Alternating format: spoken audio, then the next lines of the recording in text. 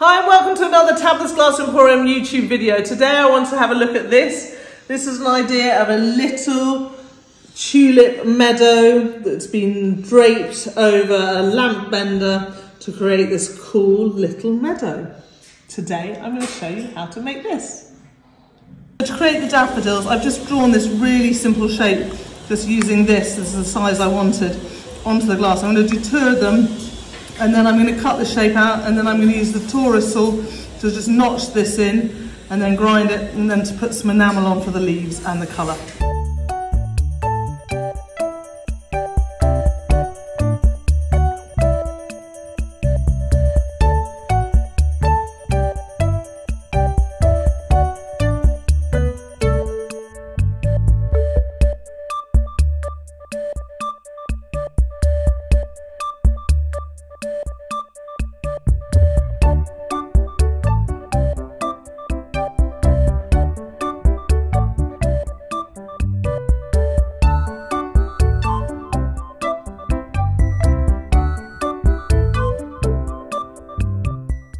First thing I need to do is put strips of glass on the paper like this. I've measured my mould, and I know that as long as I keep in the lines of this paper, the glass will fit on the mould nicely.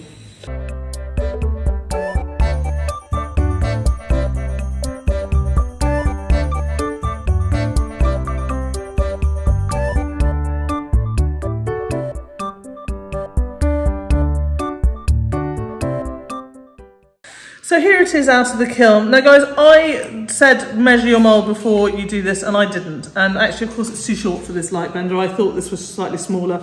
I had a small one I was initially going to use, but I wanted to go with something bigger than that. And of course, I've gone too small for this. I can put it on this light bender mould. And so that's what I think I'm going to do, is I'll put it in the kiln on this, and we'll slump it over the light bender mould and have a look when it comes out. So lesson learned, measure your moulds before you decide your project. Don't do what I did. It's going to have a long, slow ramp because it's going to be quite close to the elements. This is quite a high mould. So if you're close to your elements, you want to go slowly up, because otherwise you'll thermal shock on the way up. And it will need a long anneal so that it's properly annealed coming down. So I'll get that in and we can have a look how it is when it comes out. So here it is out of the kiln.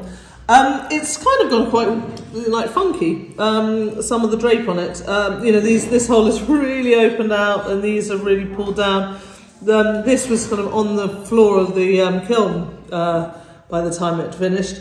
But I think it's kind of fun. I think that worked kind of interestingly, that it's sort of, you know, what gravity has done. It wasn't a particularly hot, drape. I mean, that kiln does fire slightly hotter than others, so these things are always taken into consideration. But I think it's fun. I do find, you know, with draping, you never know 100% what you're going to get.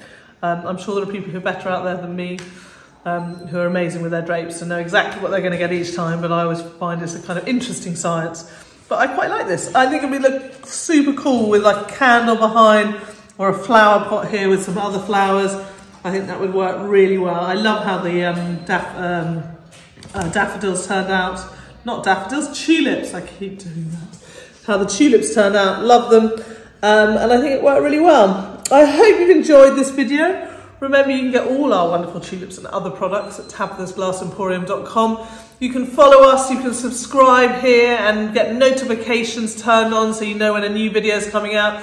Go to our website and sign up for our newsletter. Follow us on Facebook, and we have a Facebook group. You can join and share your products using our Murrine to create fabulous fused glass and other items. I hope you've enjoyed this video, and I look forward to seeing you next time. Until then, happy fusing.